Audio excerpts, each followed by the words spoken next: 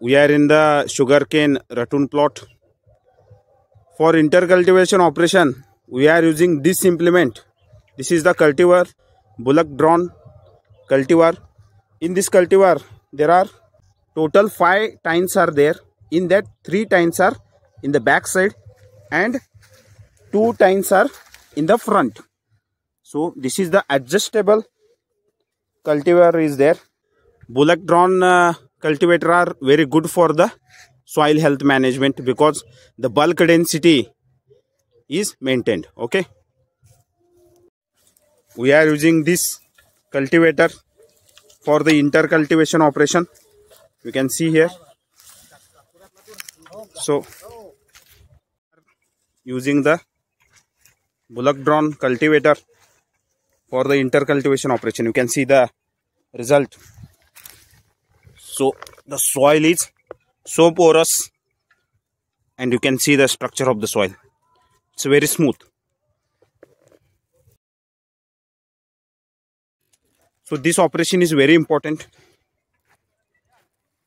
to achieve the target. We are using the bullock drawn cultivator. Intercultivation operation is very important for the growth of the any crop.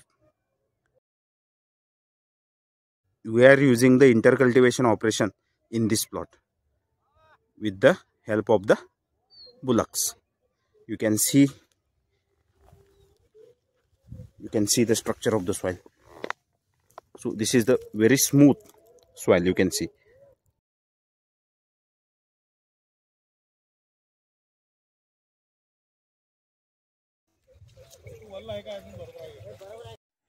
Welcome to Mahaganpati Krushi YouTube channel. Welcome to all farmers. So we are in the sugarcane ratoon plot. So we did the intercultivation operation to this plot. 2 days after intercultivation operation, we are giving the second dose of fertilizer. For second dose of fertilizer, we are using urea 1 bag, 10-26-26 1 bag, and micronutrient 1 bag. In micronutrient, we are using zinc, ferrous, manganese and boron. So like this we are using the second dose of fertilizer. So after application of fertilizer, we are giving the irrigation to this plot. So this is the 3rd week management. So you can see the growth.